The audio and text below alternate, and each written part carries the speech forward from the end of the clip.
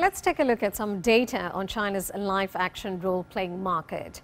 By the end of 2021, the number of Larping shops in China is expected to reach 60,000. This is an increase of 25 times from just 2,400 2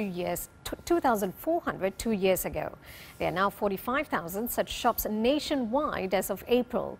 In the third quarter of 2021, the number of registered companies related to LARP games stood at over 1,400, a year-on-year increase of nearly 25%.